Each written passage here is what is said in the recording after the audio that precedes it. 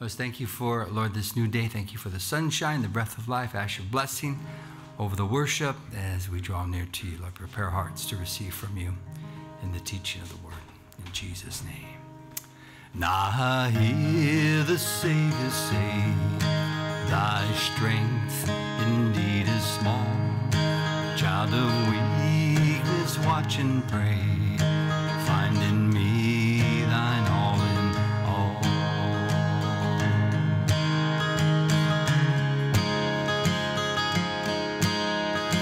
Jesus paid it all to him I owe.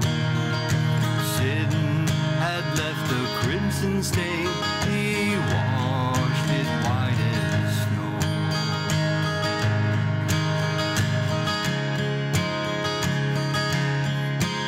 Lord, now indeed I find thy power and thine alone can change the leper's spots and melt the heart of stone.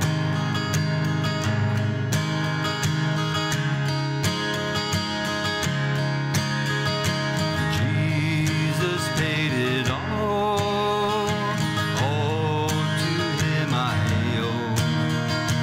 Sin had left a crimson stain, he washed it white as snow.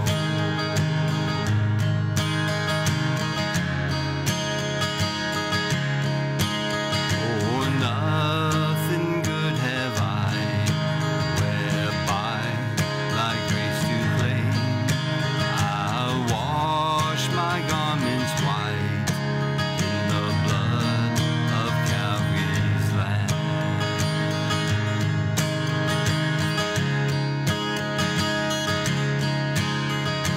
Jesus paid it all to him I owe. Sin had left a crimson stain, he washed it white as snow.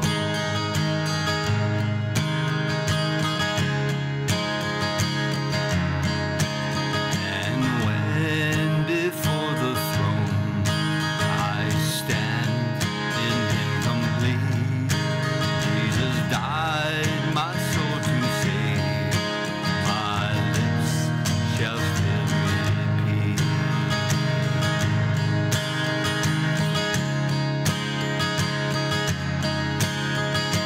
Jesus paid it all to him I owe. Sin had left a crimson stain, he washed it white as snow. Jesus paid it all to him I owe. Sin had left a crimson stain, he washed it white as snow.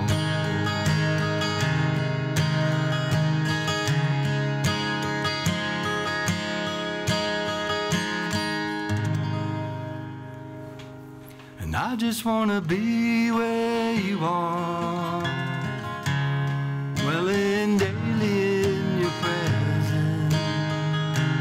And I don't wanna worship from afar. Draw me near to where you are. And I just wanna be where you are, in your dwelling place forever. Take me to the place where you are. And I just want to be with you. I wanna be where you are, dwelling in your presence, feasting at your table, surrounded by your glory, in your presence. That's where I always wanna be. And I just want to be, I just want to be with you. And I just want to be where you are, enter boldly in your presence. And I don't want to worship from afar. Draw me near to where you are. And oh my God, you are my strength and my song. And when I'm in your presence, though I'm weak, you're always strong.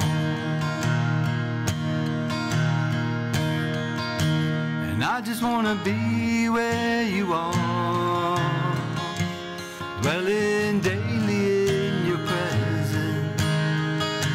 And I don't want to worship from afar.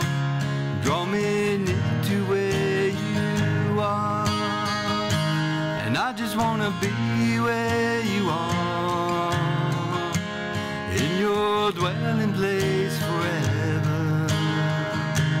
Take me to the place where you are. And I just want to be with you. And I just want to be, I just want to be with you.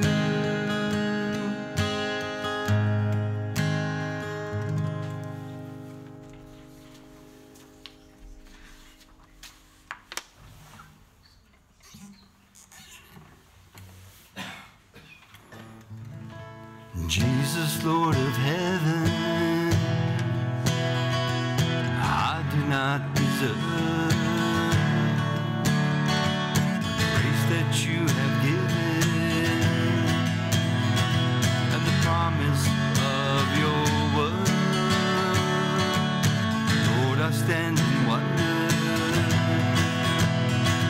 of the sacrifice you made.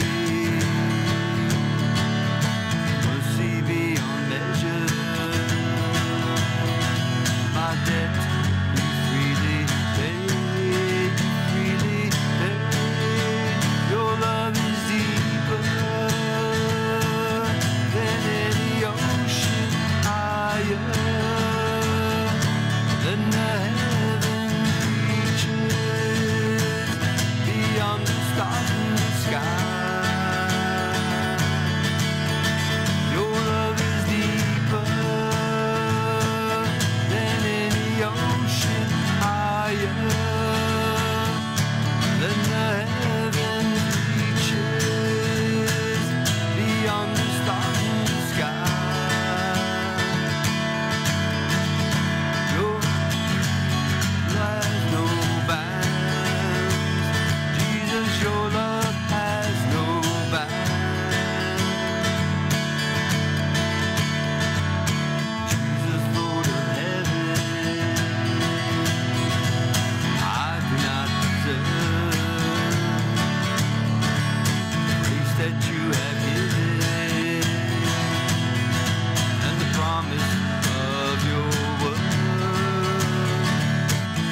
I stand in wonder of the sacrifice you made. Mercy beyond measure, my debt you freely paid, Your love is deeper than any ocean, higher than the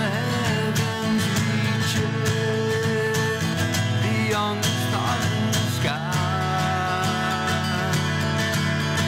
Your love is deeper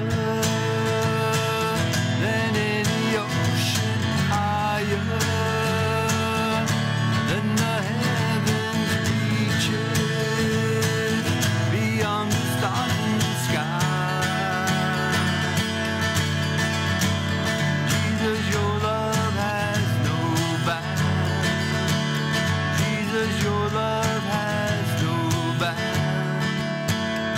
Jesus, your love has no bounds. So stand. Oh Lord, may you increase in us. Make your love just without bounds in our hearts, Lord. Pour out your Spirit upon us, Lord. Increase our capacity to love others, to love you, to love others. Increase, Lord, just our hearts. Expand our hearts, Lord.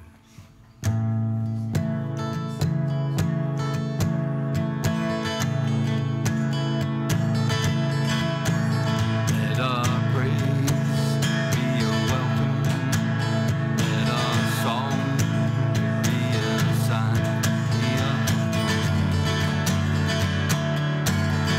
We are your breath come from heaven. Fill our hearts with your light. We are here for you. We are here for you. You are hearts are open, nothing is hidden. Our one desire. You alone are holy, only you are worthy, God. Let your fire fall down. Let our shout be your anthem, your renown fill the sky. We are here for you. We are here for you. Let your word move in power. Let what's dead come to life. We are here for you. We are here for you. You are hearts are open, nothing is hidden. Our one desire. You alone are holy, only you are worthy, God. Let your fire fall down.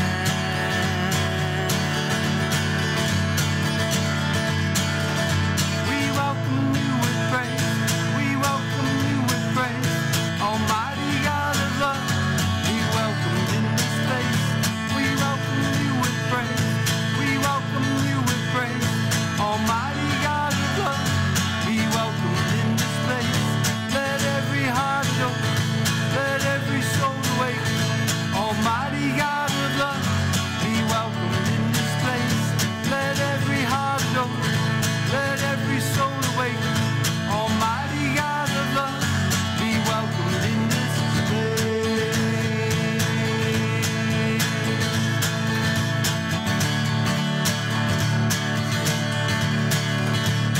You are hearts are open, nothing there is hidden.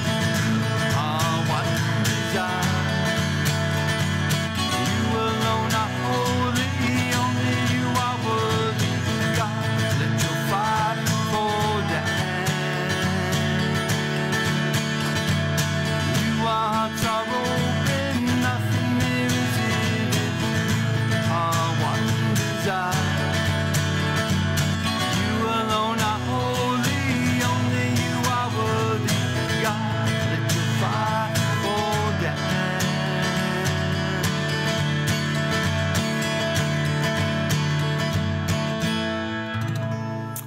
Oh, Lord, we open up our hearts to you right now, Lord. We ask that you would minister to each one that's tuned into the live stream, each one that's here. May you speak to the depths of our heart. May this be a time where we just don't learn from you, Lord, with our heads, but also that we would be changed in our hearts through the work of the Holy Spirit. May you anoint our time together.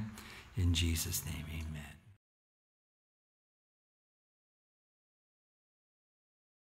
Okay, let me pray. Ask the Lord to bless our time in God's word. Luke chapter 11, verses 1 through 28. Well, I just want to thank you for, Lord, your faithfulness. Thank you for the sunshine this morning. Thank you for the life that you give us each and every day, the breath of life. So many things that you bless us with, a place to worship, a Bible to read, fellowship, Lord. You just provide it all, and we just don't want to ever forget that. We want to be mindful of your blessings. And so I just pray now that as we open up your word, that you have a specific word for each one of us, that you would baptize us in your Spirit to receive all that you have in your message this morning. In Jesus' name, amen. All right, as mentioned, Luke chapter 11, you open your Bibles up to Luke chapter 11. We're going to begin reading right at verse 1, and I'm going to cover all the way to verse 28. So a lot of verses, and I kind of pondered, well, maybe I should just start writing into the parts. But, you know, it really is important, I think, to read through the whole. You're going to see why as it transitions from prayer to deliverance, okay? You think those have a lot to do with each other? Yeah. And so we're going to read through the whole and then look at the parts, okay? So let's all stand as we read the Word of God together. Luke chapter 11, right at verse 1, we'll begin reading. Luke chapter 11, verse 1 says, Now it came to pass, as he was praying in a certain place, when he ceased, that one of his disciples said to him, Lord, teach us to pray, as John also taught his disciples. So he said to them, When you pray, say, Our Father in heaven, hallowed be your name.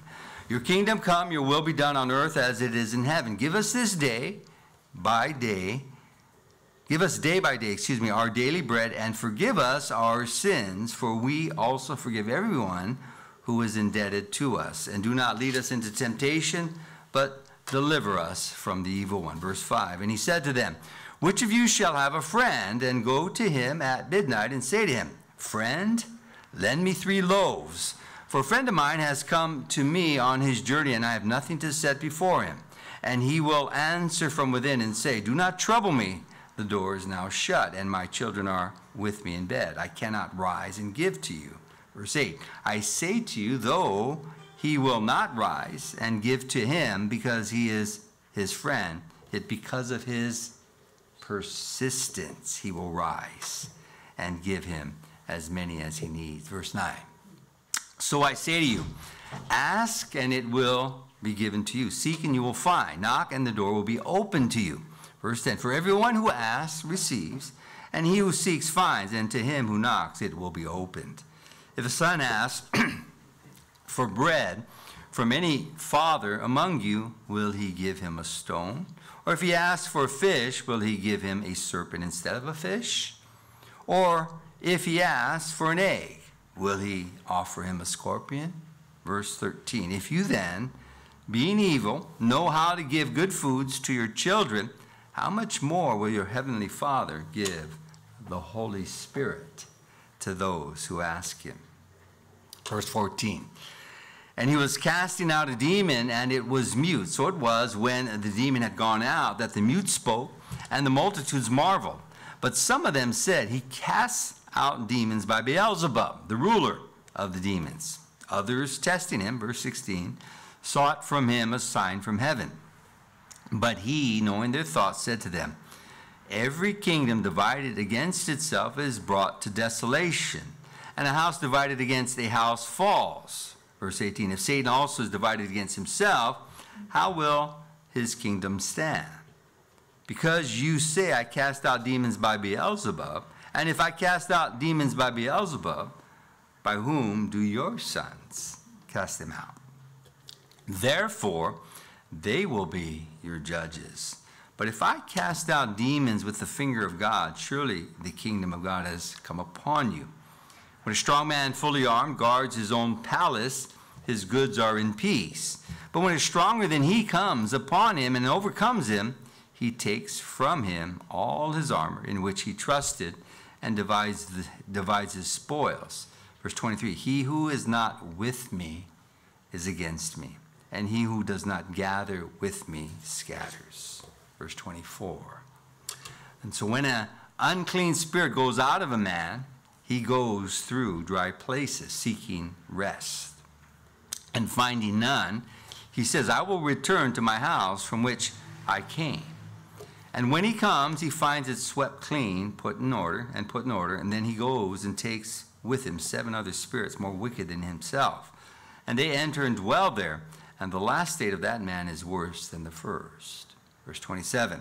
And it happened as he spoke these things that a certain woman from the crowd raised her voice and said to him, Blessed is the womb that bore you and the breasts which nursed you. But he said, More than that, blessed are those who hear the word of God and keep it.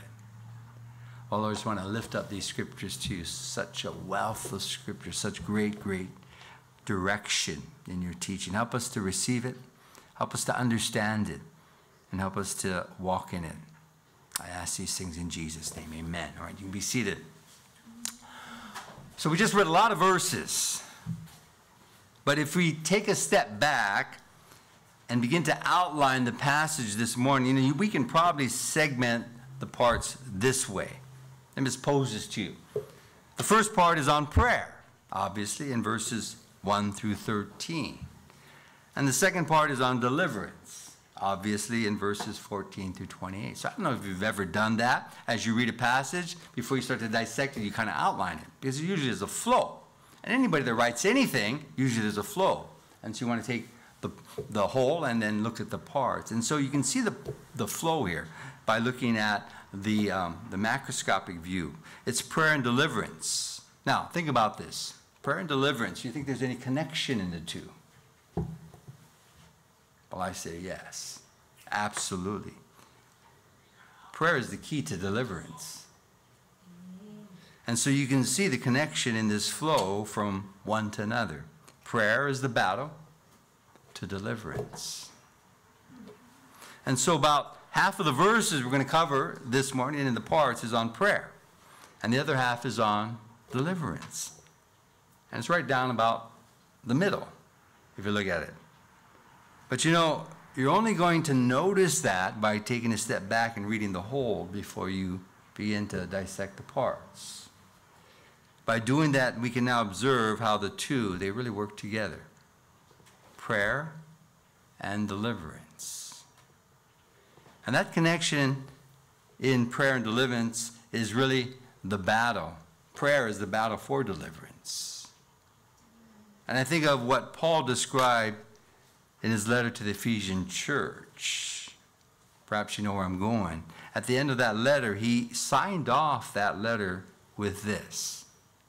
Ephesians chapter 6, verses 10 through 18. You can turn there. I'm going to read this to you. But this is how he signs off the letter. Finally, my brethren, be strong in the Lord and in the power of his might. Put on the whole armor of God that you may be able to stand against the wiles of the devil. For we do not wrestle against flesh and blood, but against principalities, against powers, against the rulers of the darkness of this age, against spiritual hosts of wickedness in the heavenly places. Therefore, take up the whole armor of God, that you may be able to withstand in the evil day, and having done all, to stand. Stand therefore, having girded your waist with truth, having put on the breastplate of righteousness, and having shod your feet with the preparation of the gospel of peace. Above all, taking the shield of faith, with which you will be able to quench all the fiery darts of the wicked one, and take the helmet of salvation and the sword of the Spirit, which is the word of God. Here's the key. Praying always, with all prayer and supplication in the Spirit, being watchful to this end with all perseverance and supplication for all the saints. So I want you to notice this. It's not praying sometimes. It's not praying most of the times even. It's praying what? Always. Paul exhorts them with all perseverance and supplication for all the saints to be praying always. You know, this is good old-fashioned intercessory prayer, isn't it? Paul is exhorting this church to enter in the spiritual battle. And that spiritual battle is done with prayer. All the before is just preparation. The breastplate of righteousness, the shield of faith, the helmet of salvation, and the sword of the Spirit. They are preparatory armor for the battle. But what's the battle? The battle is prayer. Praying always, notice, with all prayer and supplication in the Spirit, being watchful to this end, with all perseverance and supplication for all the saints. See, we must, all of us, persevere in this spiritual battle, which means we must persevere in prayer. And notice, praying always. with all prayer and supplication in the Spirit. And so we're to pray without ceasing. Now, let me ask you, how do you do that?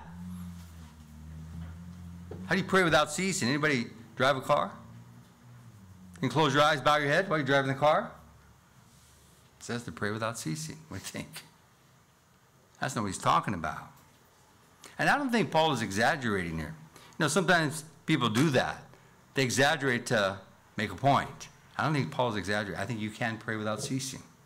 And that's the exact prayer he's talking about for intercession. Praying without ceasing. Well, we can actually live our lives of faith here on this earth with praying always. It is a 24/7 God consciousness whereby we are always listening and always conversing with our Lord. While we are not always kneeling down with our eyes closed, we can be praying always as the Spirit leads us in our every day and every hour and every moment in life. It's a God consciousness. When you're driving, you can be hearing from the Lord. You can have some worship songs on. You can be praying while you're driving. It's what I call a God consciousness, always listening to the Spirit's voice and always talking to the Lord in the Spirit. It is a continuous God consciousness of prayer, of communication with the Lord. Do you think the Lord's always with you? Well, Scripture says He is. Think Scripture is lying? I don't think so. Is the Lord always listening to you? Well, I think He is. That's what Scripture says. He never slumbers. Even in the wee hours of the night, He can speak to you. You can speak to Him. And so in that way, I do believe that we can be in prayer without ceasing, which is really the kind of prayer that Paul is describing here. He says to pray always, because that's a spiritual battle. And so back to our outline of Luke chapter 11, which we just read, there's that prayer described in verses 1 through 13, and then the deliverance thereafter, described in verses 14 through 28. And you can see the connection between the two. Hopefully you can, as you take a step back and connect the dots. Prayer precedes deliverance. And so let's begin looking at the parts. This is the section on prayer. Verse 1 says, "Now it came to pass as he was praying in a certain place, when he ceased, that one of his disciples said to him, 'Lord, teach us to pray.' As John also taught," this would be John the Baptist, "as John also taught his disciples." Now, notice they asked him about prayer when he ceased praying. So obviously they were either observing his prayer or they were praying with him as a group. Now, if the latter, I'm not sure which is which. Maybe they're just watching him prayer, but if it's kind of they're praying together. If the latter, could you imagine praying together with Jesus? Can you imagine? I was thinking about that. And I kind of think that that's what was happening, which invoked their question, "Lord, teach us to pray." They heard the Lord pray and says, "Hey, man, I got to learn how to pray like that." But also notice the inquiry that they had. I want you to notice this. It was, "Lord, teach us to pray," not, "Lord, teach us how to pray." You notice that? Lord, teach us to pray. And you know, it's interesting to note, because even though Jesus follows by giving them an example of prayer, they are actually asking, "Lord, teach us to pray." And it probably is an even better question than asking how to pray when you think about it, because the to pray precedes the how to pray. And I think that many of us probably are in the former camp. Lord, teach us to pray. You have to be praying before you can exercise how to pray. You understand my point? That would be a question for you and I to ask ourselves. Lord, teach me to pray, because I don't pray much. I do not even enter into the spiritual battle much. And so I think we can all probably begin with that inquiry. Lord, teach me to pray. Before we ask him, Lord, teach me how to pray. This is from David Guzik's commentary. He wrote this. Most directly, notice, their request was not to learn how to pray, but to pray. Our greatest difficulty is not with mastering a specific technique or approach in prayer.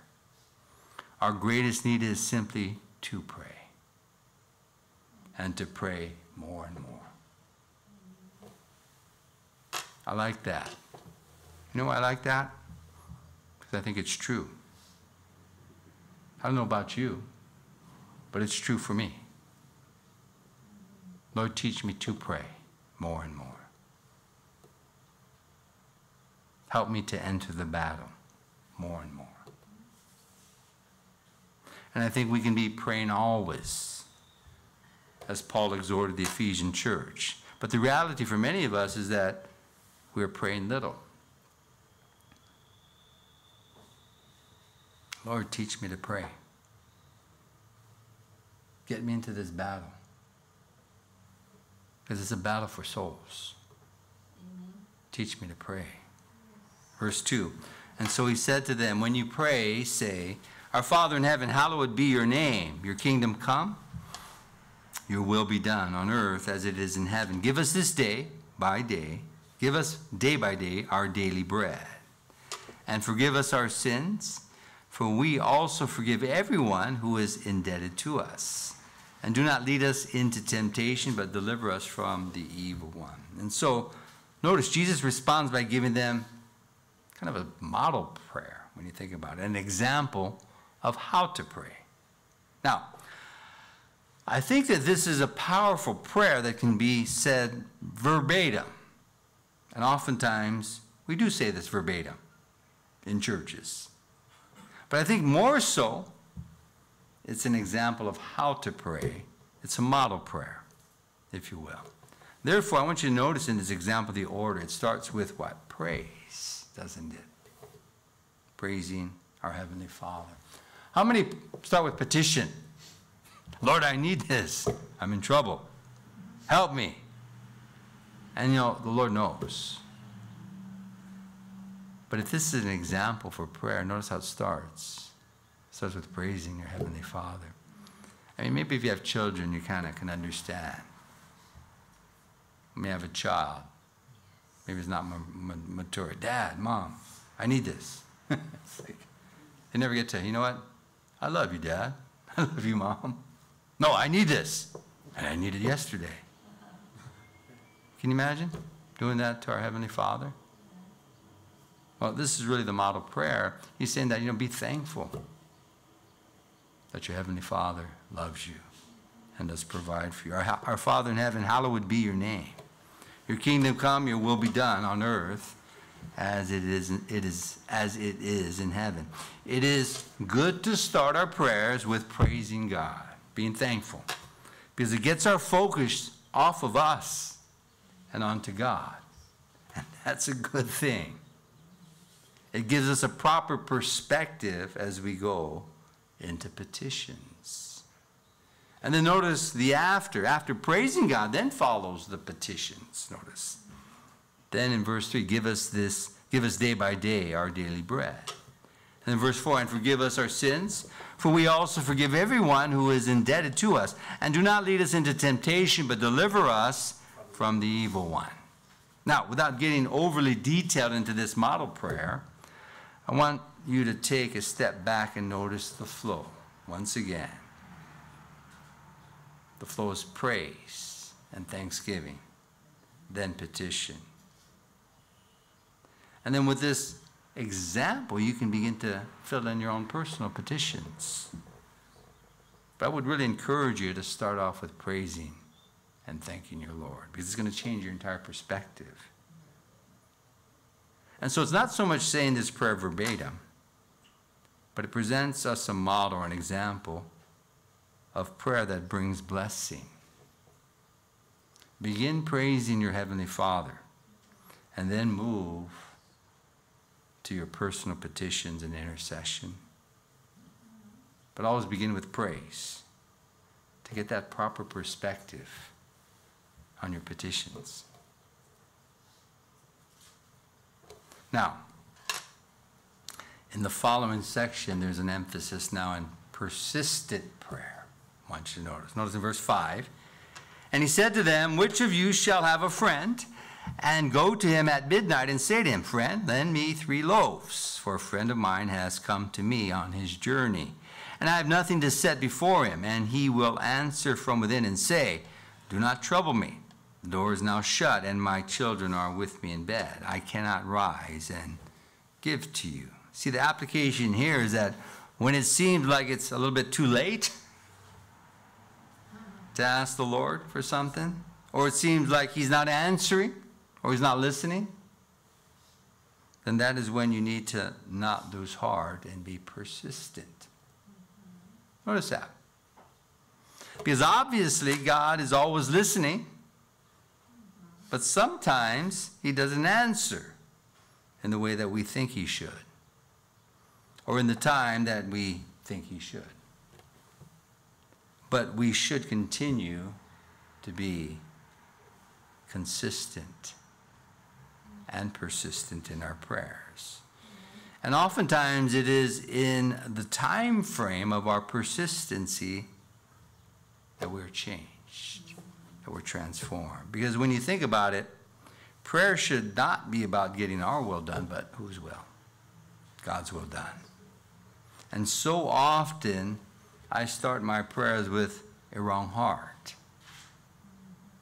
I want. But by beginning with praise and thanksgiving, oftentimes I start to hear what God wants. And so persistent prayer has that wonderful benefit of transformation.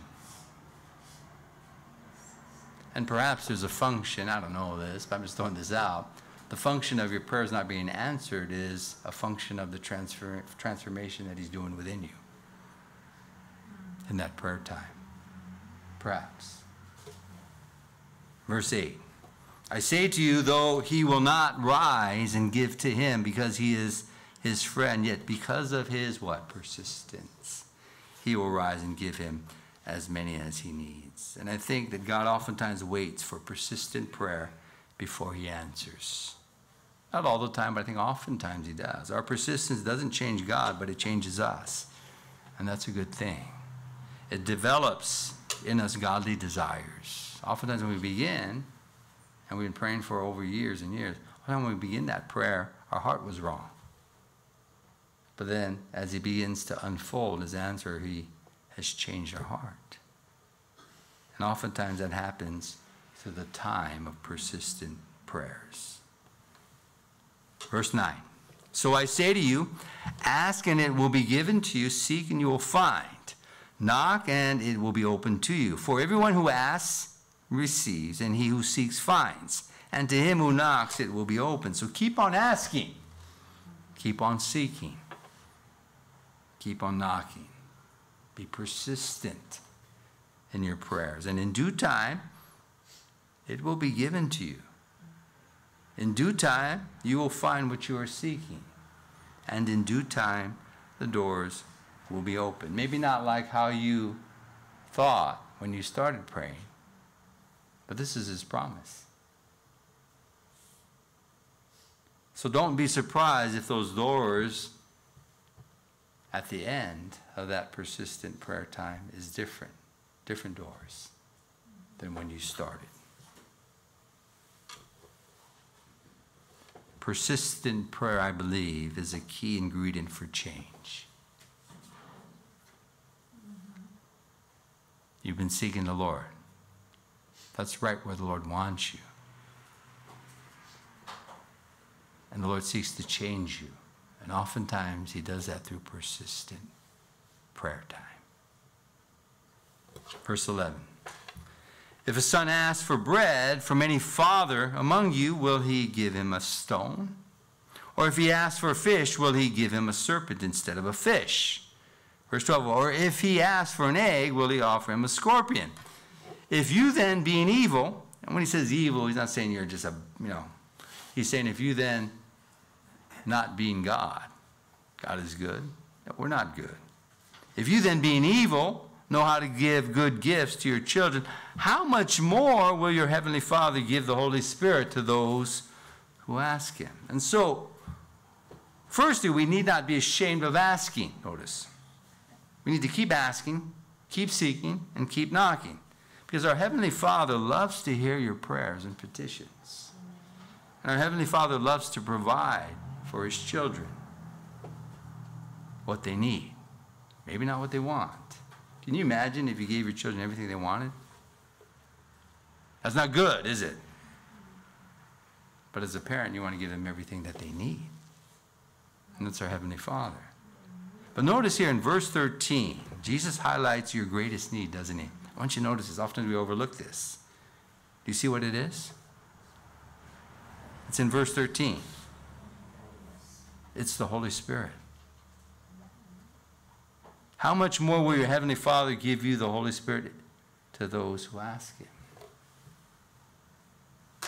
This is oftentimes overlooked, but I believe it highlights what we really ought to be asking for in prayer. You know what I ask for?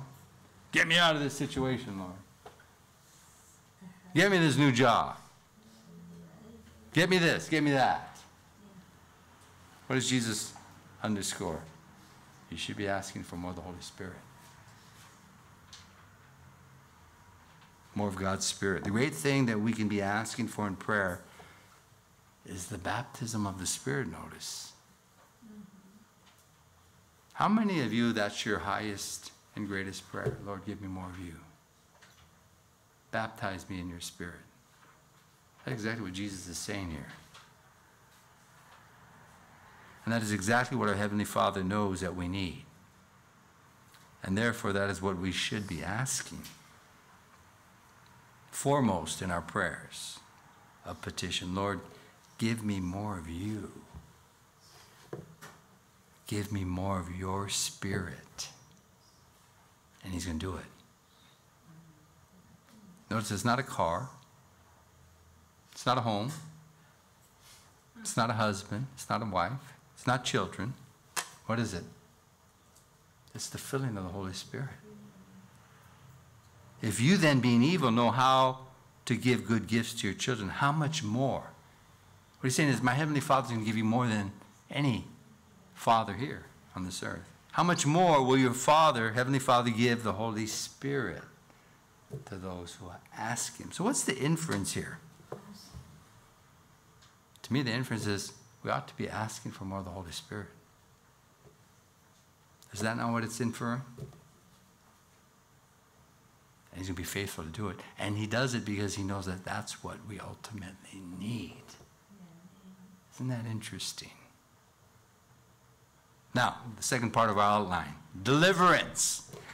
But remember, the lead into this deliverance is what? Well, we just read prayer. Praying always. Praying without ceasing. Now, verse 14. It says, and he was casting out a demon.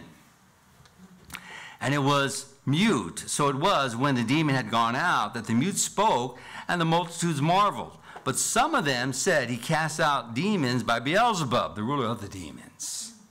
Now, I want you to notice this before we go on. Notice that not only are these religious leaders denying Jesus, they're going one step further and claiming that by the prince of demons, he casts out demons.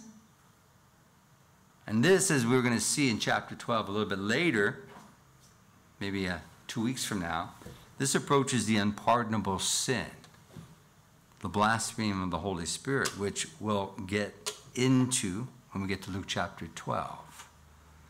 But here they are approaching that unpardonable sin right here. They are attesting the work of the Holy Spirit to Beelzebub, the ruler of the demons. It's going to be an interesting thing to observe. Verse 16, others testing him sought from him a sign from heaven. But he, knowing their thoughts, said to them, every kingdom divided against itself is brought to desolation, and a house divided against the house falls. Verse 18. If Satan also is divided against himself, how will his kingdom stand? Because you say, I cast out demons by Beelzebub. And so notice the logic he uses here. If Jesus were controlled by Satan to cast out Satan, then Satan is working against himself and against his own kingdom. So what's going to happen? Satan's kingdom is going to fall. It really is another lesson in Logic 101. A kingdom will not stand if it battles against itself. But then he asks, what about your deliverance ministers? The ones that you use, you scribes and Pharisees. Verse 20 says, and if I cast out demons with the finger of God, surely the kingdom of God has come upon you. That is, you need to make a decision on me, because the kingdom of God has come upon you by the revelation of the stronger. You cannot remain neutral because the stronger has cast out the weaker. Notice in verse 21, it says, when a strong man, fully armed, guards his own palace, his goods are in peace. Until when? A stronger comes. Verse 22, but when a stronger than he comes upon him and overcomes him, he takes from him all his armor in which he trusted and divides his spoils. And so that's Jesus. That's the strength of Jesus displayed right here. The stronger when he cast out the weaker, which was that mute demon. And therefore, he's saying there's now an accountability to what you just saw, that revelation. And he's saying you can no longer remain neutral. No longer can we stand behind the excuse of neutrality when it comes to Jesus. Because with Jesus, there is no neutral. You're either for him or you're against him. Because the stronger has revealed himself and made himself known to you. Neutral is not an option. It really is a weak excuse that it's not going to stand in the day of judgment. You're going to stand before Jesus in that day and say, I was neutral. Can I get in? You're either for him or against him. And these are the very words of Jesus. Verse 24, when an unclean spirit goes out of a man, he goes through dry places seeking rest. And finding none, he says, I will return to my house from which I came. And when he comes, he finds it swept and put in order. Verse 26, then he goes and takes with him 7 other spirits more wicked than himself, and they enter and dwell there. And the last state of that man is worse than the first. So once the weaker is cast out, notice, cast out by the stronger, you must ask the stronger to remain. That is, ask the stronger to be the Lord of your life. Otherwise, what's going to happen? That spiritual void in you, when that unclean spirit came in, that spiritual void in you is going to be filled with 7 more, even more powerful. Notice it says that unclean spirit goes and takes with him 7 other spirits more wicked than himself, and they enter and dwell there. And the last state is worse than the first. And it happened, verse 27, as he spoke these words, that a certain woman came from the crowd, raised her voice, and said to him, blessed is the womb that bore you, and the breast which nursed you. Verse 28, but he said, more than that, blessed are those who hear the word of God and keep it. Now I want you to notice the emphasis here. It's emphasis on his words, isn't it? Even more so than his life. Notice that? Blessed is the womb that bore you, the woman said, and the breast which nursed you. But what did he say? More than that. Blessed are those who hear the word of God and keep it. The point he's making is that God's word is what sustains and strengthens in this life of faith. Those who hear the word of God and keep it, they're going to be blessed. Do we not have that liberty today? to receive that blessing, to hear the word, and to keep the word. See, we have more today than even these ones that saw Jesus walk this earth. And so it begins with prayer. Praying always. Prayer without ceasing. That's the kind of prayer that does battle. And we have to enter into that battle by interceding. And so like these disciples, we have to ask the Lord, Lord, teach us to pray. Don't worry about how to pray. Just pray. The spiritual battle is won in prayer. And so you can find a lot of people going to Bible school, learning all these things, sword of the Spirit, shield of faith, all these armor, all the armor for battle, but then they never get into the battle. What's the battle? Prayer. You've heard me say this before. It's like that football player. It's all padded up, never gets in the game. Doesn't make sense, does it? The battle is prayer. And as we win that battle, there's deliverance. The two go hand in hand. And so once we're delivered from the darkness to the light, we now have to sustain ourselves by the Word of God. And that's the blessing. Remaining and being cultivated in the light through the receiving of God's Word. And so we go from darkness to light. There's deliverance. Prayer and intercession gives us that, especially as we pray for those that don't know the Lord. But once they come to know the light, once we come to know the light, there's now that sustaining. And that's through the Word of God.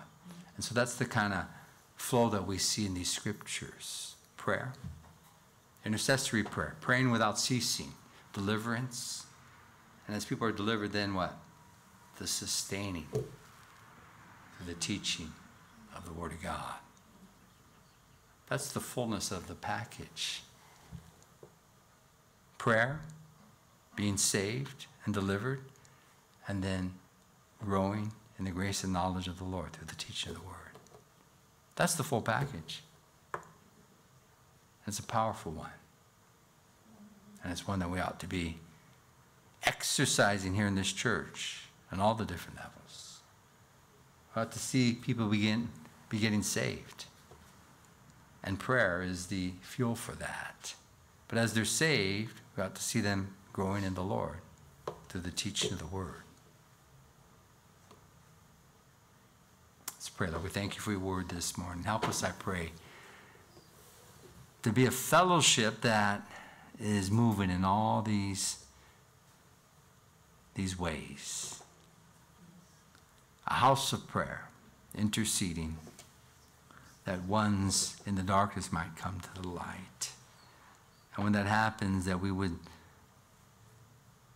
be a place that teaches the Word of God, so as they come to the light, they would remain in the light. And that they would grow in the grace and knowledge of you.